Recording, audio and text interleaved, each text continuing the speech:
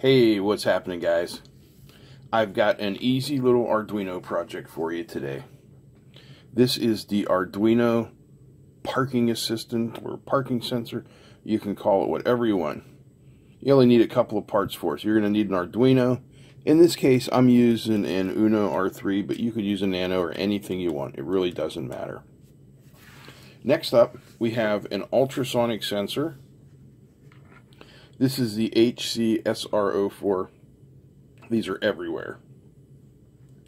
Then we have this little parking light looking doohickey. If you don't have one of these, don't worry about it. You can just use 3 LEDs. Works exactly the same. And finally, we have a buzzer. This is not the correct type of buzzer. This is a standard piezo buzzer. So you're going to hear it make some clicks. But what you want is a type of buzzer when you apply a voltage to it, it goes bzzz. I don't have one of those, so we have to make do with this. Now, the connections in here are pretty easy, and we'll go over them again when we get to the looking over the program data, how the program works. But I'll give you a real quick overview here so you understand what's going on. So we'll start with the HCSR04. Let's just call it the ultrasonic sensor. We'll start with the ultrasonic sensor, okay? So it has 4 connections. You can see them right here, and they're labeled VCC, trigger, echo, and ground. So VCC goes to VCC, ground goes to ground. Next we have our trigger pin, that's this white wire here, and it goes to pin 9. Then this blue wire is our echo pin, and it goes to pin 8. Now pin 7 here is the VCC, or the positive voltage, going to our buzzer, which then goes directly to ground. Then we have our LED stoplight here. It has a ground connection, and then the green pin goes to 2, the yellow pin goes to 3, and the red pin goes to pin number 4. Now you have to set the values that you're going to want in here for how close you want to park to the sensor. I've got it set real close, between 4 and 25 centimeters, just so you know I can stick my hand in front of it. You guys can see what's going on. But if you build this and you want to use it, you can adjust those numbers, and I'll show you where in the program. In fact, let's go look at the program right now. All right, so here's the code for the Arduino parking sensor. And as you can see here, whoops, no libraries are required, so that makes it easy for you to show your children or grandchildren, or even if you're just learning yourself. You don't have to worry about libraries. It's just the code here. So over here, after these slashes for all these lines, you're going to find the definition of what it does. So the first thing we do is define where the sensor is connected. The first one we have is the ultrasonic sensor, and the echo pin is on Arduino pin 8. The trigger pin is on pin 9. And we use define just so we don't have to use pin numbers. The Arduino just knows now that when I say echo, it refers to digital pin 8, and trigger refers to digital pin 9. All right. Next, we're going to tell it where the buzzer is, and the buzzer is on pin 7. These are arbitrary values, and it really doesn't matter where you put them. Next, we're going to tell it where the 3 LED traffic light is. If you don't have a 3 LED traffic light, you can just use 3 different color LEDs. It'll all just work the same. So our LED, which is red, is on pin 4, Y LED, pin 3, and green LED is on pin number 2. Now we're going to create a variable, and it's an integer variable, which means it's a whole number, 1, 2, 3, 4, 5. You couldn't see me doing my Italian hands waving thing, but I did. And that variable is called distance_cm. Next, we're going to create another integer variable called flag, and we're going to set its initial value as 0. Flag is going to tell us if we're too close to the sensor, and it's going to turn the buzzer on. That's all.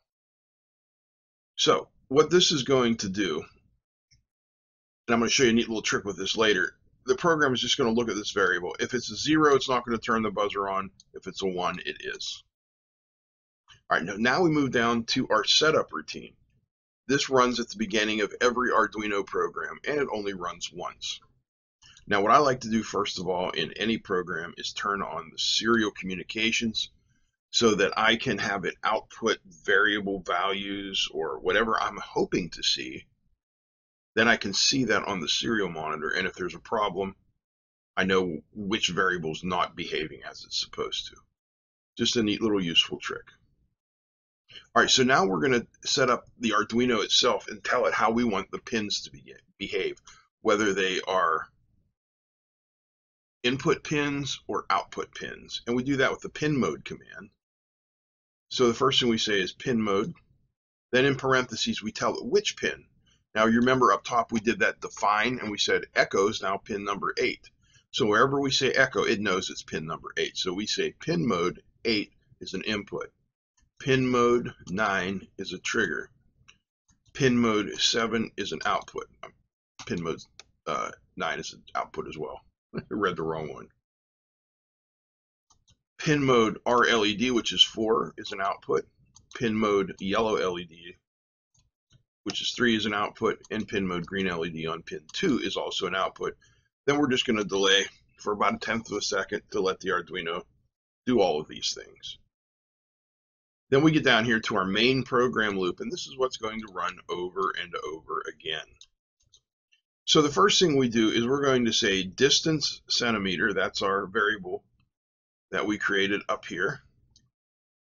Remember, it's a whole number variable. Distance centimeter is equal to ultrasonic read. What is that? Well, ultrasonic read is a routine we created down here and right here. Ultrasonic read, and what it does is it just writes the trigger load, shutting off the trigger, wait. Then we turn the trigger on, so it's going to send out a pulse.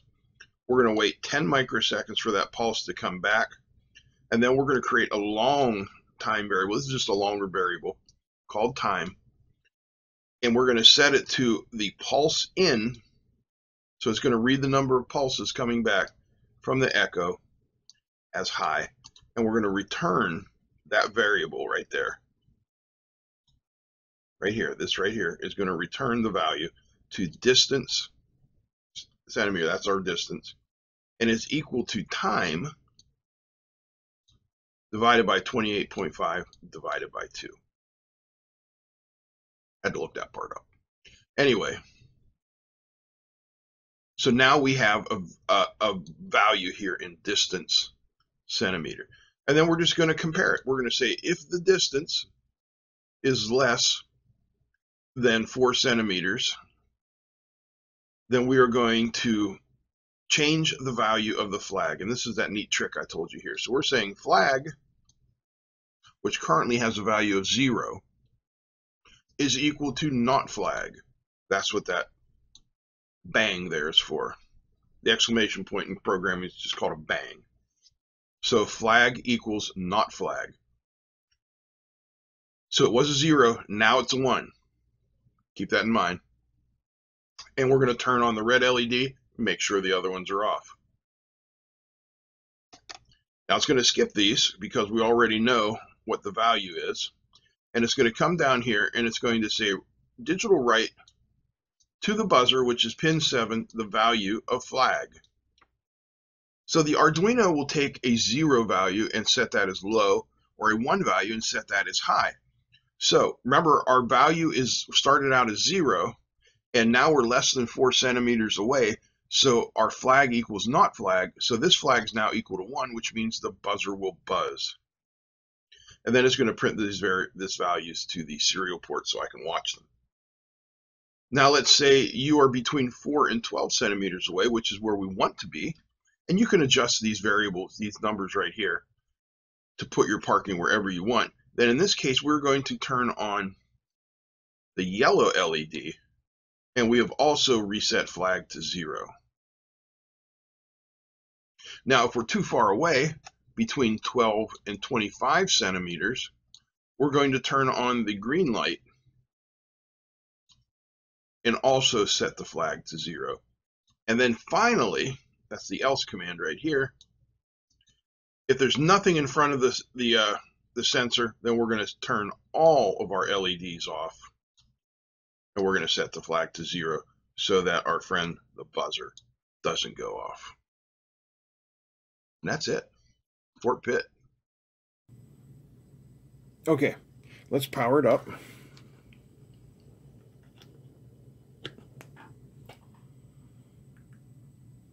Should be in good working order.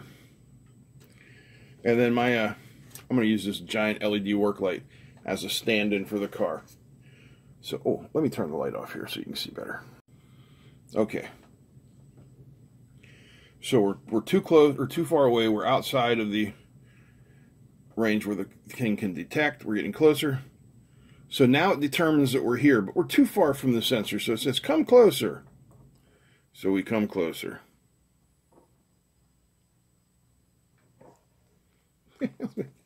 Okay, there we go. Now you can't see anything, can you? All right. Let me bring this closer to the edge here. There's green. We get closer. There's yellow. We get closer.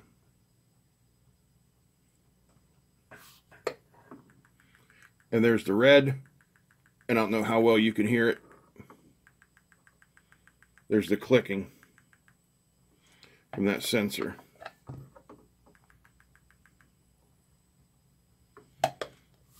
But yeah. Whoops. So that is the Arduino parking sensor. And in my opinion anyway, this is an easy, cool little project that you could put together, use for your car. You could put it together with your kids, whatever you want to do. For some reason it doesn't like to detect my hands so much. Alright guys, I hope you enjoyed this. If you did, give me a thumbs up. Feel free to comment, share, and don't forget to subscribe. Big thanks to all the patrons. Big thanks to you guys for watching. Hey, if you're not yet a patron, check out the link down below. $1 a month, buy me a Coke. And it gets us to buy the little bits that we need here and there. And honestly, it also helps pay the bills. So I'm appreciative to everybody who's ever donated through Patreon. All right, guys, that's it. I'm out. Peace.